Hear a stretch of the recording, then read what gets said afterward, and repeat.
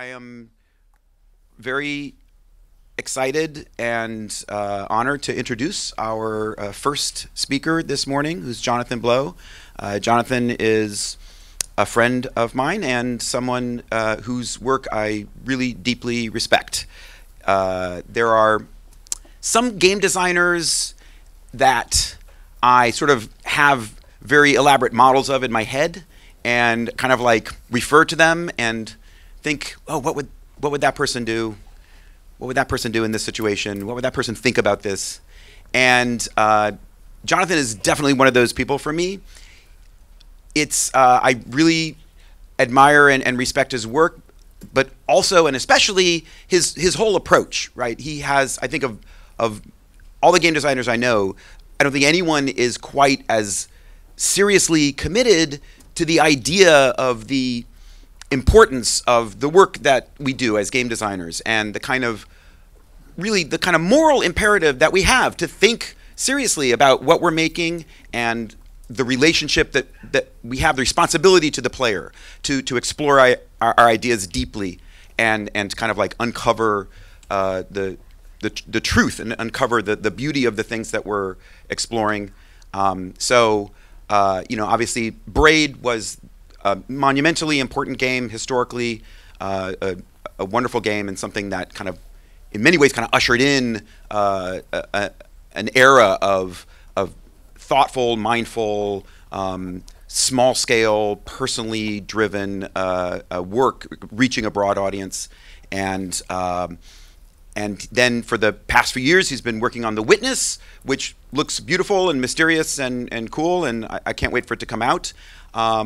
And as that work is coming to a close, Jonathan's going to tell us a little bit about how he's thinking about his process and the ideas that he's developing, and maybe even a little peek into what's coming next. So please join me in welcoming Jonathan Blow.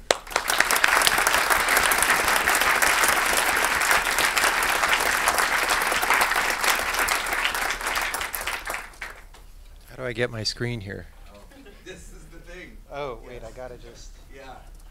It's just okay. to the left. Is that? Okay.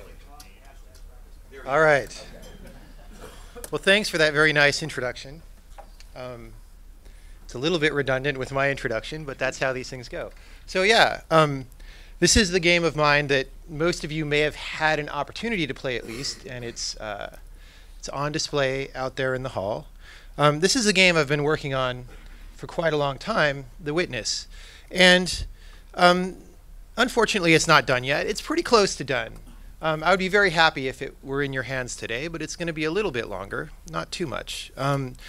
Where this game is that, you know, what you would consider as the game design is done. We're doing polishy things, both programmery polish and design polish. I might rebuild and redesign about 10 or 15 puzzles, which sounds like a lot until you realize there's 670 puzzles in the game, and then it doesn't seem like all so much. And it's been a very rewarding and gratifying project, even if at times it has been long and difficult to work on. But because the design's been basically done, even for the past year, you know, we've been kind of 80–90% done, right? We've been in that last 80%. So I've had a lot of time to think about and prepare for what am I going to do next, right? And it's led to a lot of introspection. Like today, where do I see myself as a practitioner of game design really right now? Because when I go out in public and talk about The Witness at conferences, you know, I'm sort of referring to ideas that I had at the start of The Witness that prompted the development of that game, right? And so for the past 4 or 5 years, I've been talking about 2008 or 2007 in my own personal timeline and where I am with ideas. And if you do that too long, it'll stunt your growth, right? So even though this game isn't completely done, it's time to do a new thing. But to tell you how I feel about all this, let's talk about something like space exploration, right? this is a little bit of a meme at this point, but for good reason. Like, we used to do cool stuff like sending people to the moon. We did, I think, 6 moon missions before we decided that there was no longer the sort of xenophobic imperative to keep doing moon missions, and they were really expensive. So then eventually we came up with this thing called the space shuttle. That was kind of cool in its own way. I mean, it was pretty complicated and unwieldy, but result of bureaucratic processes. But it was a reusable space vehicle, and this was supposed to take us into the future, right? It was supposed to be the first of a line of reusable space vehicles, and once you can reuse your space vehicle, you can have all sorts of cool ships flying around like in Buck Rogers or something, right? There was some kind of linkage between then and now. But, as we all know, the space shuttle got kind of old and busted. A few of them exploded. The rest of them are now mothballed. And so now our space program is something like this, where we still have a international space station, sort of, and we send supplies up there to a small number of people. And then we do this kind of landing unmanned probes on places like Mars or comets now, which is pretty cool. And I don't want to go into this talk diminishing the size of these kind of accomplishments. These are amazing accomplishments that are the outcome of a large number of very smart people working for a very long time. It's kind of amazing that we can do this. However, if you rewind to the early 1970s and look at having done some moon landings and projected forward into the future, where would we be in 2014? You probably wouldn't have pictured this. You probably would have pictured something a lot cooler than this. So I'm not the only person who feels this way. There's a venture capital fund called Founders Fund, whose tagline is, they promised us flying cars, and all we got was 140 characters. And I'm very sympathetic. It makes me root for Founders Fund a lot more than most VCs I know of, which I don't have too high opinion of.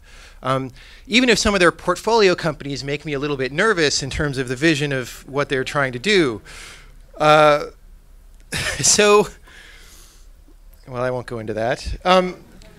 There's other people. So Elon Musk has a couple of companies that are really trying to shape the future. He's got SpaceX, which is looking at this problem of space exploration and attempting to be very ambitious about it, and so far making good strides. He tells this story where he one day went to NASA's website because he got excited about Mars, and he wanted to look on the roadmap for okay, when does humanity start a colony on Mars, right? How far in the future is that? Even if it's 50 years, 70 years, you'd figure there was a roadmap. And he says, well, no, they had nothing. There was no concept of going to Mars that NASA would speak publicly about. And he felt that this was a big problem, right? So this is his way of addressing that problem.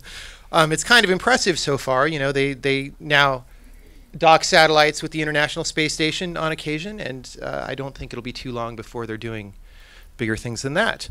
His other company, Tesla, down here, has been another example of making the future happen in direct counter to what everybody thinks is possible or likely. If you even go back 5 years ago, the public rhetoric about electric cars was that they were an idealist thing that was never going to work. I had lunch once with someone from California, some board in the state of California about sustainability and future transport, right? And she was like, "Oh, electric cars are dumb. They're never going to work." But they apparently do work. So there are now 50,000 Tesla Model S's out in the public, and more every day. And there's this giant charging network. If you go back to 2008, 2007, which is not that long ago, that's when Braid came out. I hope that's not that long ago. The rhetoric behind electric cars was like, oh, well, they're little, they're tiny little golf carts that are kind of cheesy, right? They're not like real big gas cars. Well, Tesla just announced a car that goes 0 to 60 in 3.2 seconds, which is so fast. There's really just a tiny handful of cars in the world that are faster than that. So that's kind of amazing. And then the other argument that you would hear all the time was like, look, you just can't, electric cars are never going to happen because there's no infrastructure. Like, oh my God, you would somehow have to make charging everywhere, and that's impossible, right? Now, never mind, for example, that we all have pressurized water into everybody's house. Do you think about like how much water moves and it's clean and it somehow crosses great distances and you just turn this tap? It's like way harder to move water than electricity, but we did that a long time ago, right? But then, you know, clearly it's not that hard because Tesla just stood up and said, okay, we'll build an infrastructure, right? And so all these dots on this map are charging stations, and they're adding more dots. And you can charge your car pretty fast at any of these.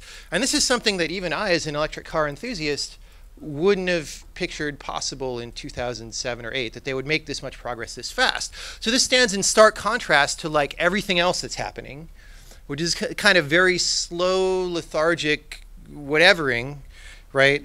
Once in a while, people sort of stand up and say, screw it, we're going to do this, and they do it, and the results are really kind of impressive.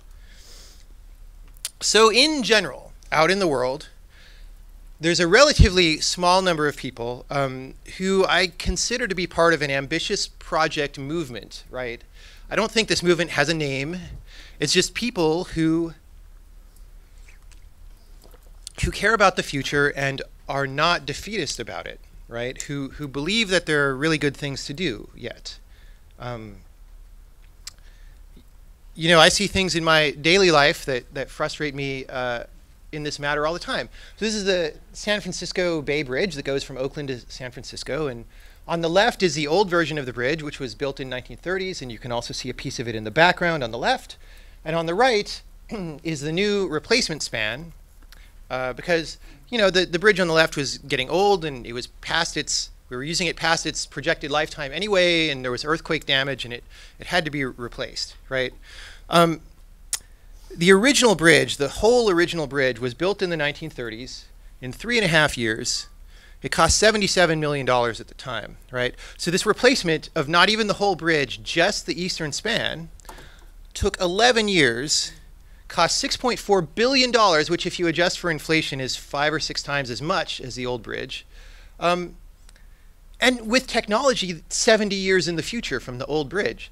So what happened, right? Like somehow you would think that the technology would make us a lot more awesome at public works construction, or just the experience. Like we have 70 more years of experience at public works than we had back then, and yet this didn't seem to go very well, right? And again, we're not even talking about replacing the whole bridge. That's like still an old bridge back there that I drive on all the time. Now, it might look like the new bridge is a lot bigger or something, but it's not really, because the old bridge is like 2 layers on top of each other, with one direction going one way and the other direction going the other way. And the new bridge is just 2 layers side by side. So, you know, it looks bigger, and maybe you don't have something on top of you, but it's essentially a project of the same size. So, like, what the hell happened there, right? Like, every day that I drive on that bridge, I'm like, what? Where is this promise of technology, right? Where did it bring us? And the worst thing about this, right, is when I say this, probably nobody in this room is shocked by a story of a construction project that took a long time and was expensive, right? This is like the new normal for construction. And why? Why is that? Let's think about that. Anyway, so another person who I sort of classify in this movement of people interested in the future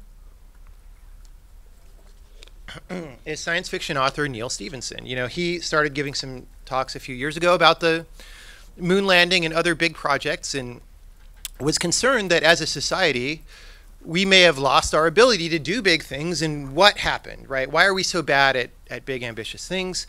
And he wondered, being a science fiction author, well, what role does science fiction play in this? And what can I do about it, right?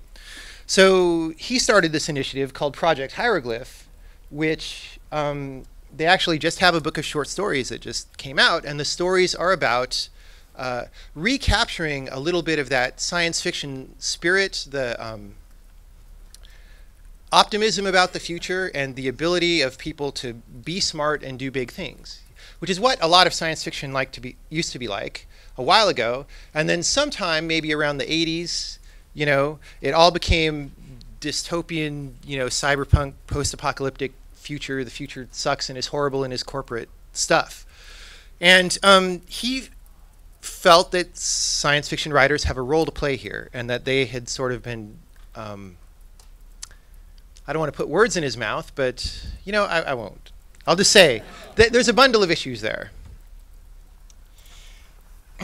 Now, I'm very sensitive to the ability of fiction to inspire. This book here is Gravity's Rainbow, which is really, I think, a very interesting book. I've read it twice. Last time that I read it was in 2013, early to mid 2013, when I was still in development on The Witness, and it had been becoming a very long project. It was going on 4.5, 5 years, something like that at that time, which is longer than most people ever work on games to begin with. But because it was over 1.5 years from now, we were not really anywhere near the end. I wanted very much to be near the end, but I was more like wandering through the desert, like, oh my God, I kind of maybe someday will know what the end looks like when I see it, but I look around and I don't see it. I just see dunes everywhere, right? So it's a very difficult time as a creative person. And I read this book again. I knew what I was in for because I'd read it before, but I read this book again. And when I started reading it, I just had this attitude like, oh my God, this is impossible. How am I ever going to finish this project? Right? This is terrible. And, here I held in my hands this work of great complexity and great ambition that was just beautiful, right? And the book was sort of saying to me, like, yes, this kind of thing that you're trying to do, it's possible, right? There are people who do this successfully. And it's interesting to me, and so that book kind of kept me going, right? It really, I almost can't verbalize, right? But I love this book is all I can really say. Like, I have feelings for this book that I don't have for most things, including most games, including almost any games. And so why, I'm a person who cares about games. I think about games all the time. I make games all the time. Why did I have to get inspiration from a book, right? Like, what's wrong with that picture? Okay. So, I'm getting toward the end of The Witness, and I'm wondering what's next. And if you look at this trend, it's maybe working, right? Braid took 3.5 years in development, which seemed like a really long time at the time. By the time The Witness is done, it'll be about 6.5 years, and I have a question mark there because who knows? It could take longer. But I'm hoping for 6.5 years. And so you kind of have to look at that trend line when you wonder what I'm going to do next. Like, if you extrapolate this geometric progression, you get 12.07 years, which seems like a long time. And I just described to you that I had some difficulty in the middle of a 6.5 year process, and I don't think I want to do that again. But, well, I don't think I want to do that again, right? So any hypothetical game 3, I feel like, hey, I would like to do it. I'd like to pop out a game in about 2 years, which is still, a lot of people feel like that's a really long time. But for me at this point, 2 years is like having lunch or something, right? Like you're done and like 2 years is over and you've hopefully got something. Now I'm saying game 3 here. That's a little bit of a facetious name because, first of all, because I've actually made way more than 3 games anyway. But since I sort of found myself as a designer, the number of major commercially released games is sort of 2 now. And so this would be the 3rd one. But the other reason it's facetious is this may not actually be the next game that ends up in people's hands. I may do like little palette cleanser things or something. But this is the next major thing, the next thing that I really care a lot about. So, I care a lot about it, but I would like to make games in 2 years. And actually that feels a little bit conceptually incompatible to me because, I really like the difference in depth and understanding that I've gained from going from a shorter project to a longer project. The Witness is just a much more thorough and mature and grounded game than Braid was. And part of that is probably just me being better as a designer because I've done more things. but part of it is really the calendar time that is available when designing the game, right? All the time during Braid and The Witness, I have some vision for what I'm trying to do, and I start nailing it, like, oh, this is great, and that's great, and then I come to some situation, and it's like, well, I'm trying to make a puzzle or a moment in this game that fits what I need here, and everything I'm doing is terrible and like forced and ugly, and I just don't know what to do. But I've painted myself in a corner. I need something here because the rest of the game is built around this thing. That happens, not infrequently. And what I've learned when that happens is, if I just walk away and give it some calendar time, I can come back in 2 weeks or 2 months, sometimes in a year or 2 years. What I find is that I usually have a really good answer for that thing that I was stumped on.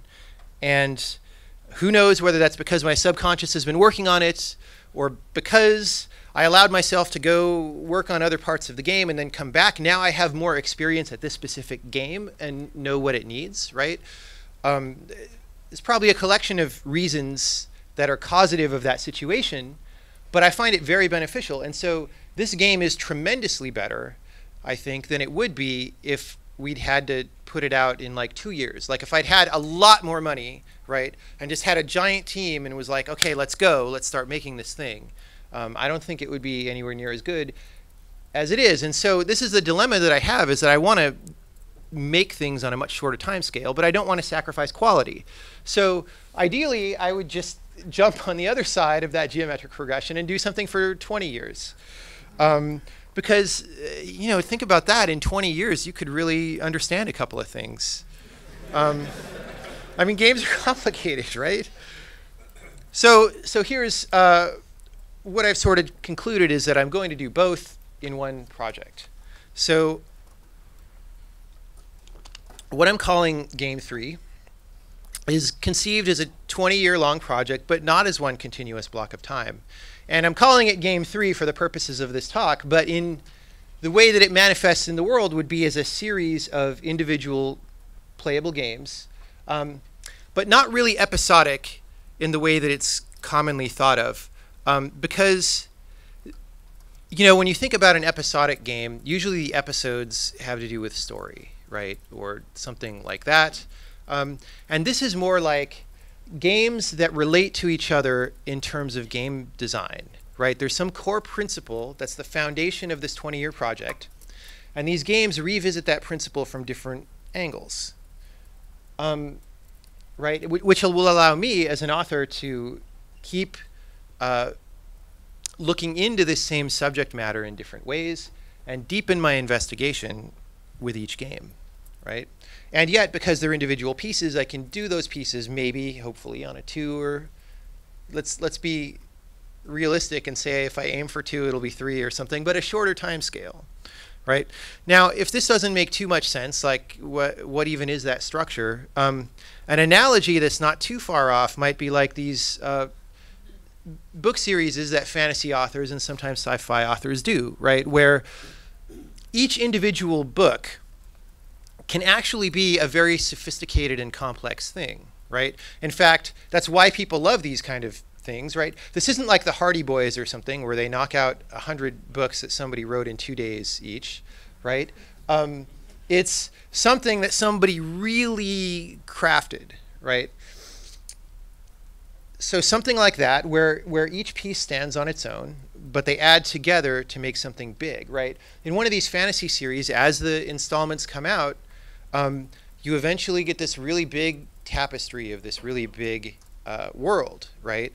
So what would it be like if you did that, not really for plot and setting and story? I mean, you could do plot and setting and story, but what if you did that about gameplay, right? How interesting would that be? So I've sort of covered part of this, right? Part of the motivation of doing a 20-year-long project is that calendar time, and it doesn't just help me solve problems like I mentioned, but solve problems in a quality way, right? Like in a way that really speaks to the subject of the game in a deep way, and in a way that helps create magic. Like you can't force magic, right? Those moments when somebody's playing a game and they were like, "Oh my God, what just happened?" Right? That was amazing. Like those, you kind of can't crank those out on a schedule or out of a factory, I don't think. I haven't learned how to do that yet. So time will help with that. And then the other thing is my personal agenda or my personal interest in building this really vast and beautiful tapestry. And, you know, I don't think that every game should do that or have to do that, right? Small games are very beautiful as well, but there's something about my personal way that I'm using games to look at the world, right? Like there's sort of a way that I see game design. It fluctuates from day to day or year to year, but there's a general department of how I see game design. And I can use that as a lens to turn back and see the rest of the world. And it's very hard to describe what that is, but it's something about the world being comprised of, you know, subjective moments that are unpredictable in advance, but that combine in a complex way to generate something even more unpredictable, like a bigger surprise at every moment, right? The world never stops with surprise. And when you really see that, when you really sit back and look at things that way, what you can see, or what I see, is it's so immense, right? It's so unfathomable that you almost basically can't do anything, right? It's just like paralysis of being faced by the universe. And so you can't, you know, in building something measly like a game, you can't actually do justice to that grandness and that big thing. But from within my tiny human form, I want to try, right? I want to express something of this grandness and this vastness and help people get a glimpse of the way that I see it, and something vast relative to my tiny self and my tiny brain and what it can hold is one way to do that. So, you know, I've been talking in abstractions so far, but I want to say some things to clarify. I've actually already built a prototype of the first installment of this game. I started building it at GDC last year, 2013. I've since put in over a year of spare time and weekend work. You know, while I was working on The Witness during the day, I'd go home or to a coffee shop and I'd work on this game at night. It's now got 40 to 60 hours of gameplay. And the reason I can stand up here and tell you that this is my next project is because those 40 to 60 hours of gameplay are really good. They're a worthy successor to anything in Braid or The Witness, right? It's not a puzzle game, though, which is cool, because I wanted to make something that's not a puzzle game. But even though it's not a puzzle game, I do get to effectively employ the sense of game design that I've developed over the last 2 games. And I've had a lot of fun doing that. So this is a talk that Mark Ten Bosch and I gave at IndieCade 2011, which is the closest that I've ever come to laying out how I design games. Like, what are the things that I think about? And we sort of presented it a little bit as a system, or, you know, sets of bullet points or sets of concerns, because that's how people want to hear things and it makes it easier to digest. I don't really believe in a specific system of game design. I think it's way more of an art than that. But anyway, this is available on YouTube, and it's the closest that I've ever come to laying out exactly what I do from day to day. Now, one of the questions or concerns that I often get from this talk and one or two related things is people say, well, those ideas are all fine and grand, but they only apply to puzzle games. They don't apply to my game. And I didn't believe people who said that at the time. It felt to me like that was the response of someone who just didn't want to think about the ideas that hard, or didn't want to really look at them or apply them to their situation. And I can report that that is actually true, because I've used these ideas to build a non-puzzle game, and it came out great. So while I have the possibility of a tangent, let me talk about the GDC and the state of the game industry and link it to the moon landing and say all kinds of bad things. So, you know, I started designing this game at GDC 2013. Oh, and I don't want to focus on GDC. I want to also talk about basically every other game conference in the world. This conference excluded, of course. So, you know, I was making this game during the actual conference. At the start of the conference, I did my usual thing of the last several years at GDC, which is I start looking at the schedule. I'm like, oh my, no, I don't want to see any of this stuff, right? That year especially, I was dismayed by how much terrible social game stuff was going on, right? Monetize your whatever. I just didn't want to hear any of that. And, you know, really something had been brewing for a long time. And I was like, this is stupid. You know, there were a couple things that might have looked interesting, and I went to one and it was terrible, and I went to another and it was okay, you know. But the okay ones, it's like, oh, I can catch that on video after, right? So I felt like this was a giant locus of activity of a lot of people doing activities and saying things, and like I didn't care one iota about what anybody had to say. And that was, as soon as I made that clear to myself, it was a really strange realization. Like, it's not really GDC's problem. I mean, you know, when people organize a conference, they obviously can shape that conference, and they've made some choices that I don't agree with. But really the problem is what most of the people in the game industry are interested in doing and talking about right now. It really has nothing to do with what I'm interested in doing and talking about. Now, you know, I'm not a professional mathematician or a professional physicist, but I have a little bit of interaction with those circles. And my impression of a conference in math or physics is that when you go to it as a seasoned professional or academician, I don't know what are you a professional? No. Whatever. As a seasoned person in the field, when you go to those, you actually are interested in the content of the talks and things. You know, even if you've read a preprint or whatever, like there's a lot of material being presented that's really difficult to absorb, and that's actually objectively about things that might be interesting in the world. And so, like, people actually go to these conferences expecting to learn things and getting better at their field, right? At game conferences, it's not really true anymore. It used to be true a long time ago. But nowadays, like, nobody who's really experienced at game development goes to a game conference expecting to really learn things. You know, you might get lucky and learn a couple of small things over the course of your 3 or 4 days, right? For most of us who have been in the industry a while, usually what happens, there's a little bit of like fear of missing out. Like I want to go because maybe if I don't go, I'll miss something, right? There's a little bit of like, oh, I get to see all my colleagues who I only get to see once a year, and maybe I'll have a conversation with one of them and learn something interesting, some insight about what they're developing, right? So it doesn't really come from the conference. It comes from like a small number of individuals that I might meet, right? Now, that's not true for beginners. Like, these conferences are very valuable if you haven't been in the industry for a long time. Because there's just so much context that you haven't seen, right? And there's just so much that you can learn just by being exposed to it.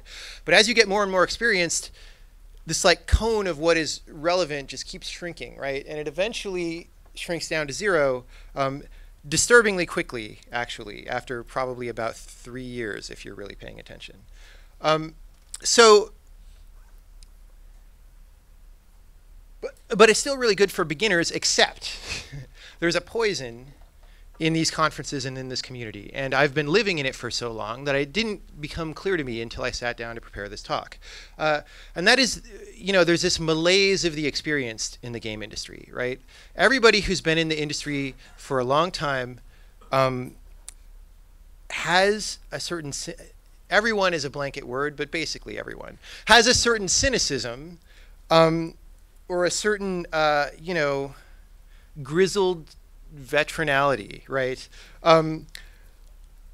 For a variety of reasons, right? Because we've been through long projects, because we've been through projects that we had high hopes for and that came out badly, because we had projects canceled under us when the publisher didn't see the promise and pulled funding, because we had to do you know, all the programming that some stupid designer thought was going to be a good idea that was obviously terrible. Like, all these reasons contribute, right? And it's this weird thing where it's like that science fiction is all about dystopian, post-apocalyptic, cyberpunk futures. Like, that's what everyone's vision of the game industry is like. And that gets communicated by osmosis onto the beginners. And that's really unhealthy. And I would say it's a reason for beginners maybe to stay away from these conferences.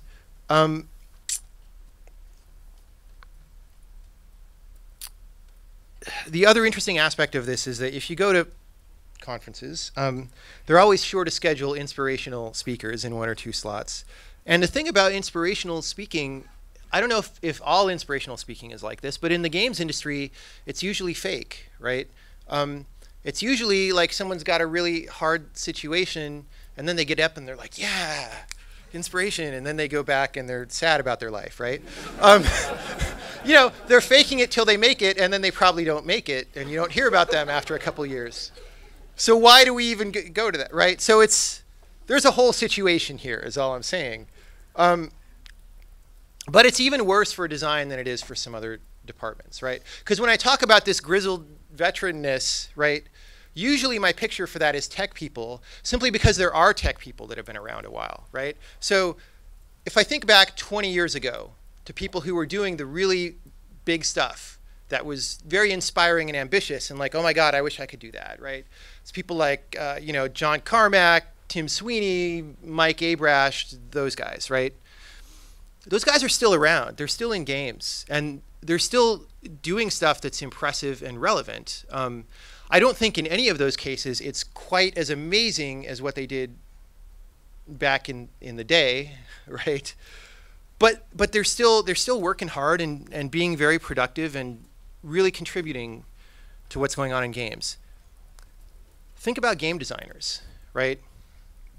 How many game designers who were doing the things that were heralded 20 years ago are A, still in games, B, still actively designing things that are remotely on the same playing field of being as good or as relevant as the stuff that was heralded 20 years ago, and or C, the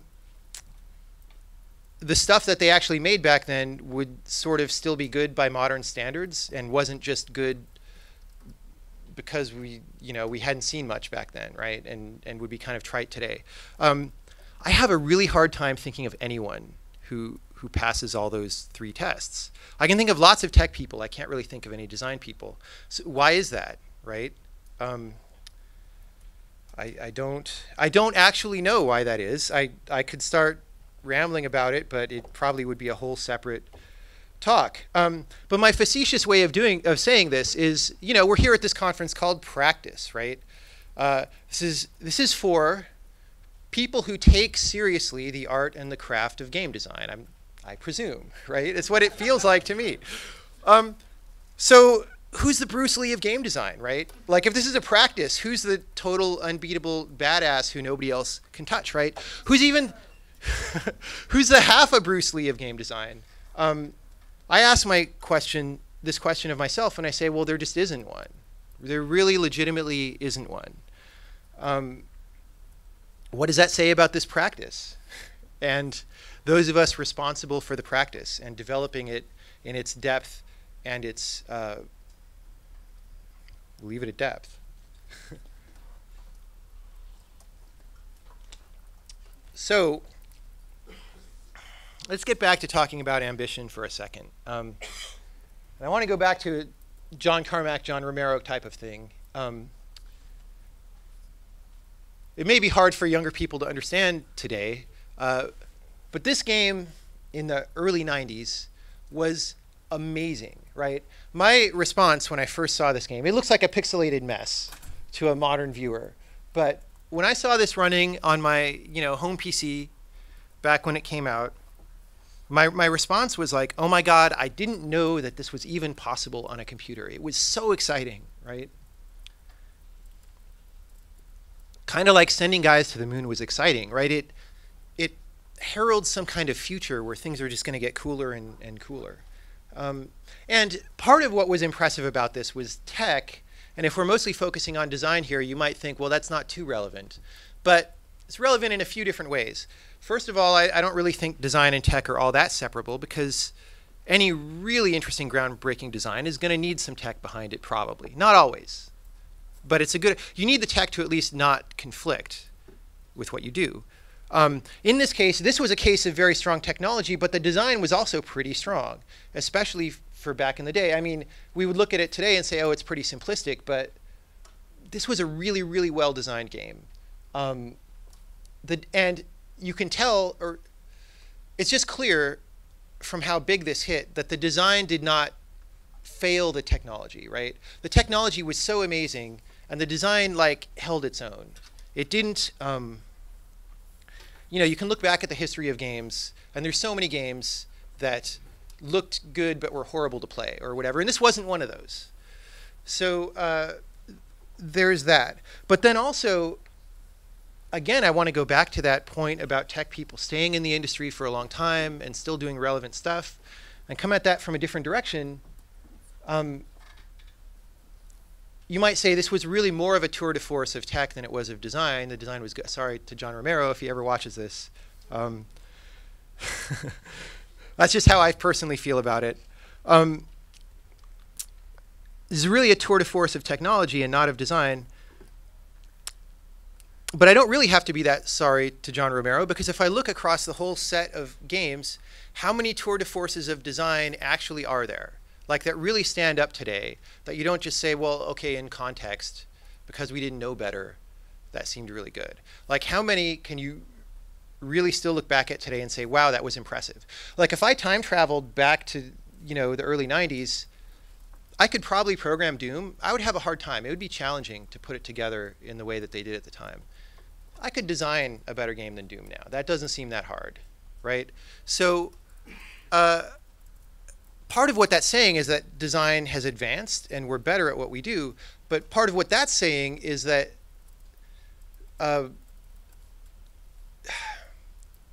we're just not hitting that many really strong points in design, right? We're not hitting it out of the park all that often. So maybe both in tech and in design, it's a lot harder now. Maybe we've picked all the low-hanging fruit. Certainly, technology-wise, it's hard to have the splash that Doom had now. You can't make a game with better graphics and have people really be impressed with that in the same way. But who even has the thought to try these days, right? Who sits down and designs a game where they're trying to make the audience say, oh my God, I had no idea you could do that on a computer? Nobody that I know is even trying. Well, a couple people are mildly trying, right? There's this kind of fighting spirit that's not around anymore. We used to really have it. In the GDC, my first GDC was 1996, and everybody had some idea for some super ambitious game that was going to change the world. And we don't do that now because we're all grizzled and hardened and stuff. I've been in indie most of the time, but you can see this moon landing effect in AAA. So MMOs are kind of sort of the most, both technologically and design-wise, ambitious games that have been attempted by the industry. World of Warcraft is the last unambiguously successful MMO, right? A lot of games have come after it that have basically tried to clone it.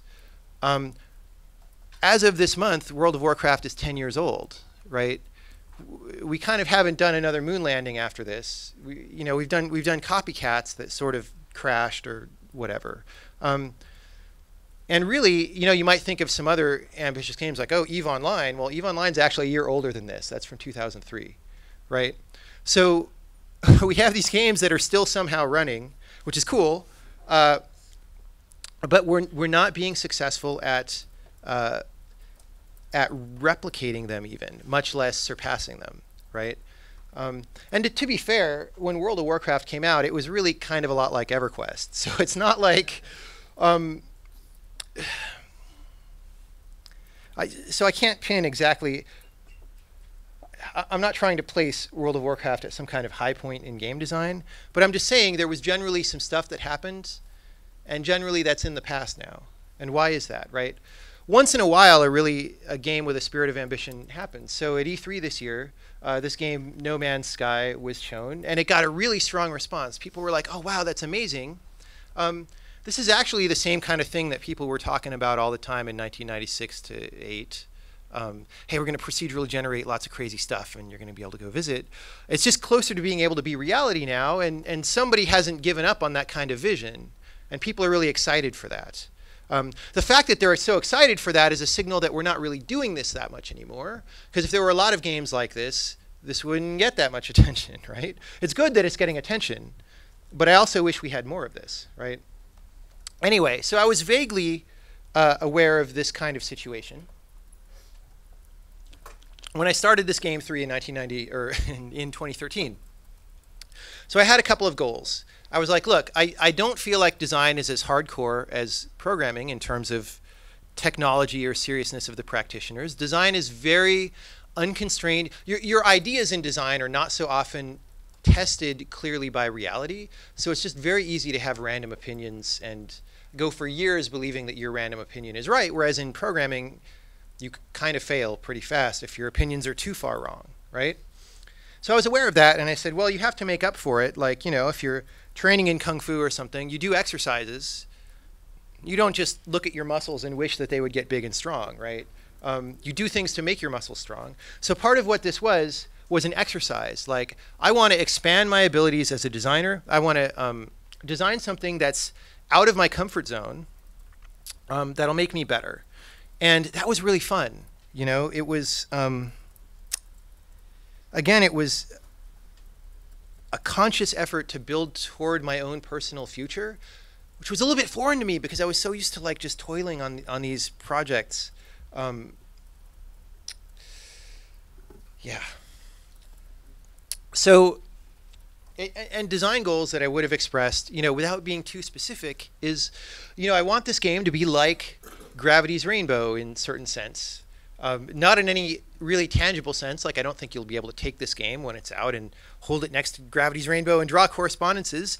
But there are aspects of the book that I really, really love. Like, it's a very high dynamic range book. You have big things happening and small things happening, and you have massively important things happen, and you have like stupid trivialities where you're like, did you really want to include that in the book, dude? You know, and you have things that are very tender, and you have things that are highly offensive.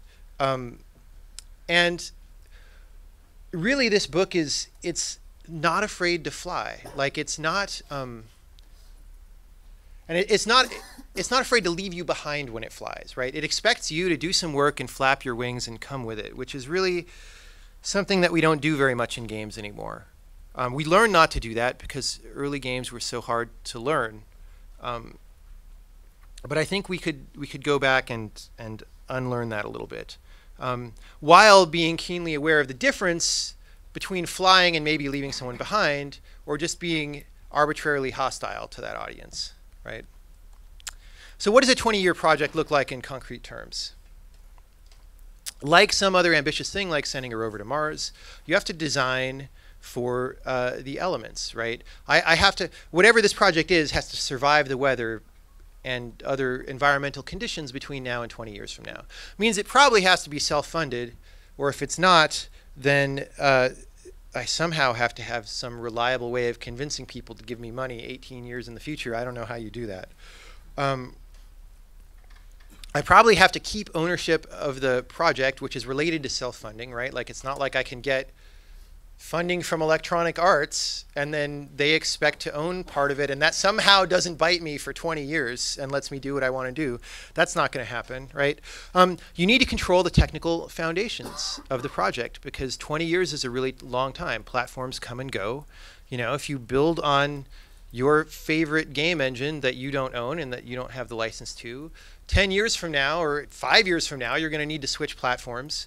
And it may be very difficult to switch platforms. They may be late doing it. Their support for that platform may be bad. They may decide not to support it. They may sell their company to Microsoft, and then no more development happens. Or they may choose to support that platform but charge extortionate fees for that support, right? So you don't want to tie yourself to technical underpinnings. specific technical underpinnings that way. You can't really assume any particular life situation. So right now I'm fortunate in the sense that I've had a relatively successful game, gave me a lot of funding that I've now mostly spent to build the next game. But I've got a team working on this thing, and you can build bigger, more ambitious things when you have a team.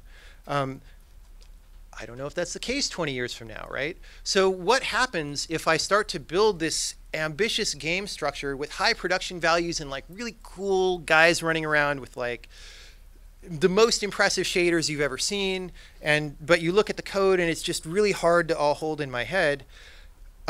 If I end up in a life situation where I no longer am working with a development team like that, I may not be capable of continuing and completing this series. So that lends considerable situation to what this series looks like at the beginning, right? Most people, like if I'm lucky and the witness breaks even, I'll have at least enough money left to do a similarly sized project, but I don't think it's necessarily wise to do a high production value project like that.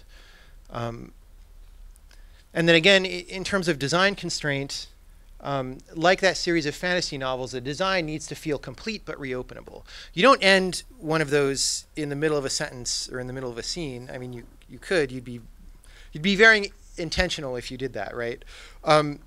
In general, you want people to feel satisfied with what they've got and have space for more, to add more. And what does that mean in terms of game design? Well, I don't know, but it's not that much like a lot of game designs that already exist. So I want to visit this level of production value. I've already implied that for life circumstance reasons, it may be a good idea to do a lower production value game. But also for practice reasons, right? There's this idea of compound interest that I'm very concerned with these days. And I became aware of it in programming, right? When people ask for advice in programming, I always say, well, you've got to do it, and you've got to make sure your tools are good, and just you don't put yourself in a life or work situation that prevents you from working effectively, because the more programming you do, the better you get at programming, right? Which means you learn more faster, which means you get better at programming faster, and your rate of accomplishing new things increases, which then allows you to learn more faster, et cetera, right? It's a feedback loop, like we should be familiar with in game design, right? And it's a lot like compound interest, right? So the same thing is true in design. I don't think it's as tangible or as strong of an effect, but it's still true in design. So if I look at a 20-year project and I say one of my design goals is to achieve deep understanding, well, now suddenly, rather than being 20 years of me doing some vague things in life and how did that come out at the end, there's like a score at the end, right? It's like at the end of this project, how deep did the understanding go? And if I spend a lot of my design time dealing with production value kinds of issues, which inevitably happen, like, oh, when this guy's animation does this, we have to figure out what is most intact for the rest of the work to like do there, right? That takes time, and it may take time away from depth of exploration of the subject. On the other hand, right, I know lots of designers who do very low production value games explicitly for the reason they say, oh, I just want to iterate and become a better designer. I think that's a good idea, but if you go too far that way, you miss part of game design, because part of game design is about nuance and subtlety, and you kind of can't explore certain dimensions of nuance and subtlety unless you have them in your game to begin with, right? So production values help you that way, but they can really slow you down, right? And so in the past game or two, I may have erred a little too much in the other direction if my concern is deepest understanding. Or maybe I just needed to do that level of production value to build up skill to a certain level about nuance, and then now maybe I can just go straight there. Like, you can make a very beautiful game. Like, low production value doesn't necessarily mean ugly, right? You can make a beautiful game without so much infrastructure. But well, I don't know. There's a lot of concerns. One other concern is just objectively, not even just financially, but in terms of the enjoyment of your player, it's probably going to be decreased. You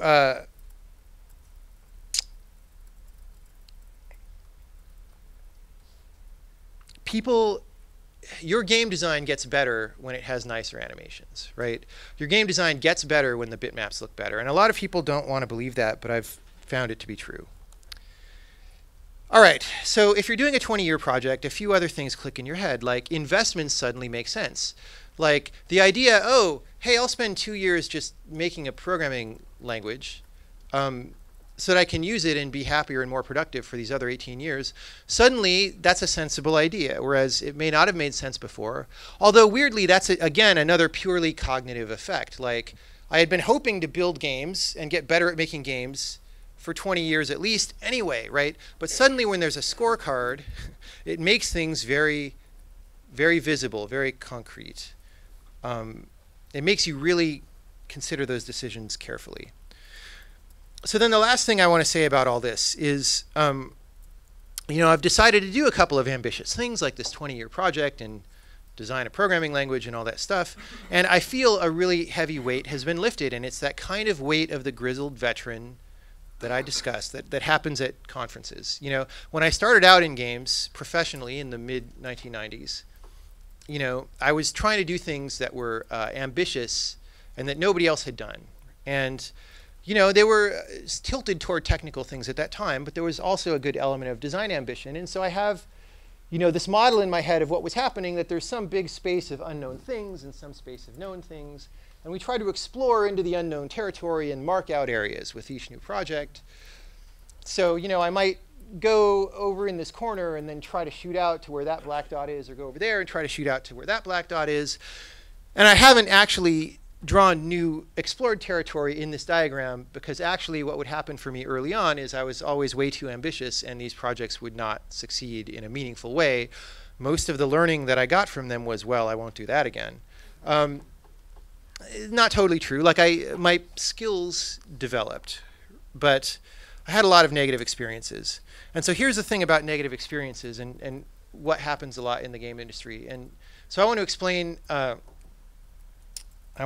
this operant conditioning experiment, and it involves a slight amount of animal cruelty, which is actually sad, but we might as well understand what we came to understand through doing this, right? There's a psychological phenomenon called learned helplessness, which is understood to be very active in humans, right? You have a dog, and you put him in a little place where he can sort of hang out in both sides, but it's hard to get from one side to the other. You've got to jump this hurdle, right? And the floor produces electric shocks, 1/2 at a time. And anytime you're going to instill a shock, right, you warn the dog by playing a sound on the speaker, like a little bell or something. And as we know from Pavlov's experiment, dogs are really good at associating these two events. So the dog hears the noise. He's like, oh, crap, I got to get out of here because I've been shocked the last couple of times. So he jumps to the other side, and then he's safe, right? Happy dog, unless you decide to be extra cruel to the dog, and you tie him down to one side so he can't move. He can't jump. And you do this before you've ever done the experiment. So he hasn't learned that he can jump yet, right? And so now he has no choice but to get shocked every time. He hears the noise, he gets shocked. He tries to escape, maybe, he can't do it. He hears the noise, he gets shocked. After enough time of this, you can remove the harness. He's no longer tied. Next time he hears the bell, he cowers and whimpers and gets shocked. He doesn't jump to the other side because what he's learned from all these experiences is that life sucks and he can't do anything, right? And that he's helpless. Whereas if you put a new dog in the experiment, he'll just jump away, right? After he's been shocked a couple times. This dog may be a lost cause. So, and this isn't limited to dogs, right? There's examples, elephant trainers start out by tying elephants to a giant massive stake that really holds them in place. Elephants are huge beasts, but eventually you can use a much lighter stake because they're used to being tied to the stake and know they can't get away from it. So let me relate that to this process. Early in my career and early in many people's careers, I think we tried to do a lot of ambitious things and failed a lot. And we learned that we failed and we said, well, we'll never do that again. But times are different now for a lot of reasons. Computers are faster. It's easier to do a lot of things on computers. We can be better at what we do. So this is a mathematician named Paul Erdős who died a little while back. He was very, very prolific. He wrote over 1,500 mathematical papers, all presenting new results in mathematics. He's renowned for many things, kind of an eccentric guy. But one of the talents that he had was the ability to gauge a problem and know exactly what is the right thing to attack right now, what's too hard, I'll just get frustrated, and what's easy enough that maybe it's not worth bothering with, we'll let someone else do that, right? And that's a skill that you can build that I think I was not very good at 20 years ago, and I think most people in the games industry were not so good at 20 years ago, right? So this territory that I was envisioning as well, there's sort of a line here, right? It might be more fractal, right? It probably has areas of higher difficulty and lower difficulty, and the ability to discern those shades is a skill that you can have and that I believe I've built at least a little bit. So instead of trying to plow through from this obvious point up front to get there, right? Maybe you can sort of come through this lighter path on the side and cut over from the right and only have to plow through dense jungle for about a third of the distance as you could have, or as you would have had to, right? Or maybe you just say, well, that black point there that I was trying to get to is a little bit arbitrary. Why don't I just place it even deeper into this territory at the tip of this easy to reach place, right? That's a skill that I think I'm starting to observe among game designers, but only just starting, right? But once we're armed with it, I think we can do a lot better than we ever did. Also, a lot of us have a lot more experience at the brawn of making games. We've just made some projects, right? Back 20 years ago, there were some people who had made some projects, but they were dinkier, like computers were getting bigger, games were getting a lot more ambitious. Like these days, if you're experienced, the experience is yours, right? And if you're new, there are a lot of people with a lot of experience that's relative to or relevant to what you're trying to do that you can learn from very quickly, right? We never had that. And the last reason why we can be more ambitious now is just that we've got maps of this territory of all these failures, right? And we can use those maps. And we haven't been using them lately. And it's a little bit of a shame. So let me go back to Bruce Lee for the conclusion here. There's an inspirational quote, right? And I've expressed my cynicism for inspirational quotes. But Bruce Lee says, if you always put limits on everything you do, physical or anything else, it will spread into your work and into your life. There are no limits. There are only plateaus, and you must not stay there. You must go beyond them.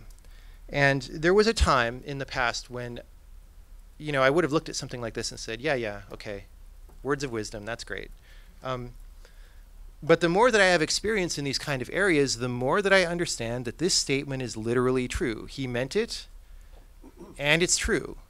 And if we choose to ignore this sentiment, we're doing it for reasons of, ego protection, for reasons of wanting to feel good about where we are now compared to the immense potential of where we could be, right? And the reason I'm talking all about learned helplessness and plateaus and all this stuff is that this is exactly what I observed, not just in the games industry, but in myself. I still manage to do some pretty ambitious things. When The Witness comes out, I think people will agree it's pretty ambitious. But I also think I can do more now, and it's time to do more. So not all games have to be big and ambitious. Small games are beautiful, and like I said, we've staked out some territory of game design, and lately we have a lot of games that are being very creative in terms of sort of finding little crevices inside the existing territory and filling them out. Like a game like Gone Home or Papers, Please or something like that are very, very nice uses of the existing territory. And there's totally nothing wrong with that. I'm very glad that we have those games, and it's been a wonderful addition to get them because we sort of didn't have them for a while. So I'm not knocking that stuff at all. I think we need more of that. But I also think there's this very crucial element of explorative ambition that we're missing, right? We're missing people who want to go to the moon and want to go to Mars. And we've been missing that for a while. And the fact that we've been missing it is subtle, so subtle that I didn't even clearly realize it until I sat down to prepare this talk. So that's it. Some of us know that this kind of ambitious moonshot thing is our department. I've always felt that that was my department. Like, I got into games wanting to do super ambitious things, and I want to do them now. And I feel that it's time to do them. I feel that we as an industry are once again ready, and that I'm ready. So thanks for listening to me ramble, and that's all I've got to say.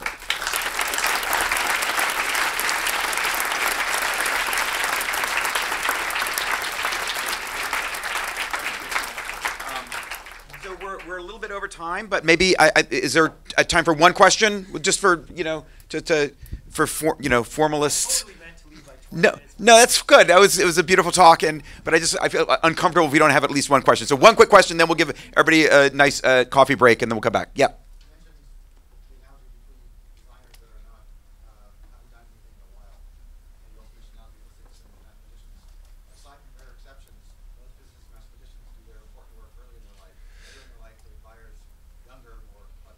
Yeah, so I'm familiar with that. I can't answer that question. Should I repeat it a little bit? Yeah, mathematicians and scientists doing their important work.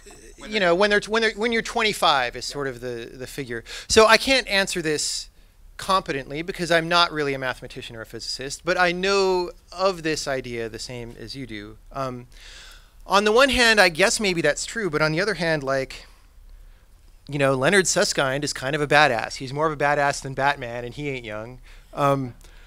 There's a lot of people like that. And I feel like, my personal impression is that as math and physics have become, there's some wavefront of what you know and how much you need to know to get to that wavefront of new understanding.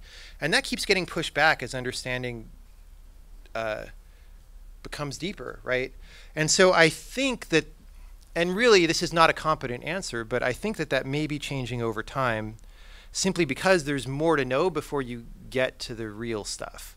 But I don't know. I'm sorry, Leonard. Why did I say that about Leonard Susskind? I mean, there's a number of physicists who are like serious dudes who are not 25, for example. I have one last question. Will Game 3 be written in Highlight? Game 3 is currently in C++, but I may rewrite it in another programming language. I probably will, because it'll be a good test of whether that language is practical. Nice. Yeah. Awesome. That's exciting. Yeah. Thank you very much. Why don't we take...